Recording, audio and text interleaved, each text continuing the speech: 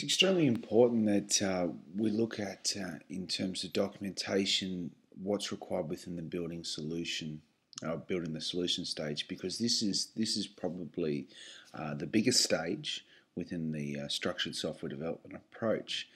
However, it's a stage in which a lot of practical takes place. So sometimes when we're completing the structured software development process, we forget about the documentation that's actually required within this stage. And there are three aspects of documentation that are identified within the rubric. Probably the top two are the main ones I'm going to have some focus on. So constructs a comprehensive documentation of all alpha testing via the online journal and provides constant documentation of 5+ errors identified in the programming process. So they're the two things that I'm going to draw your attention towards.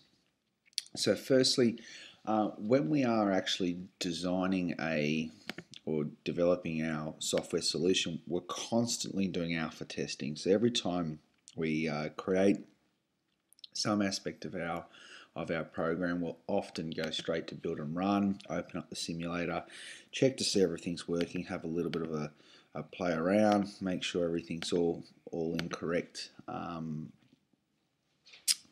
all the correct processes are carrying out. Now that, for example, is alpha testing. So one of the things that we have to try and make sure that we actually do is that we document this. And how we can document this is a variety of ways, and it's really up to us. But we're just going to make sure that we capture the bugs that are appearing within our development, and also the fixes that we've been able to implement. So every time that you come up with, you build and run and you come up with some errors, probably a good idea is to actually start to create some screenshots of those errors. So just with the Macs, if you hit Shift Command 4, you can then do a screenshot of exactly where the error has occurred. So that may be within the implementation folder, and you might have a specific error there, so you want to screenshot that.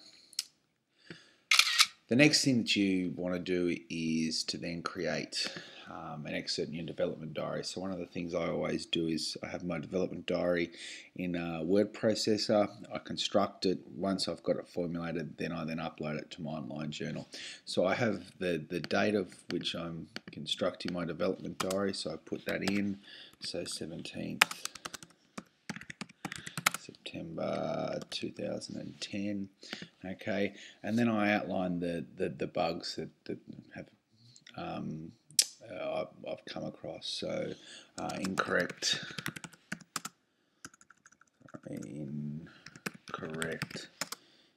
syntax for nested if binary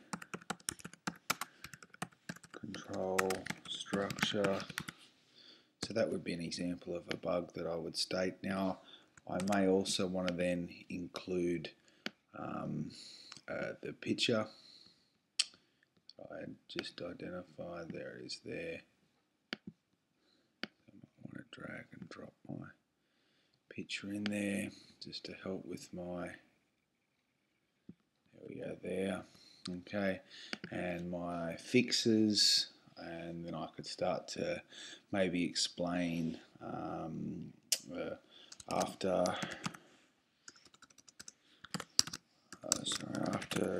reviewing the following website, and this is where we start to use different types of media. So I may want to hyperlink the word website and actually provide a link to the website that I've used within my development. So this gives a really good snapshot of the types of errors that you've come up against, how you've solved them, and obviously in terms of the marking criteria that the rubric that was outlined. So a comprehensive documentation. So I think what I've done there is an example of comprehensive documentation by using the picture plus the hyperlink.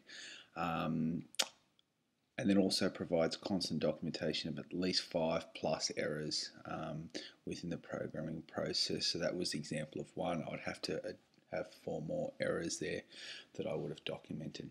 So that's a really good example of what's required within the next 6 or 7 lessons in terms of alpha testing. Also remember, as I stated there before, I've just done this within a word processor, and my next step would be to upload that onto a journal.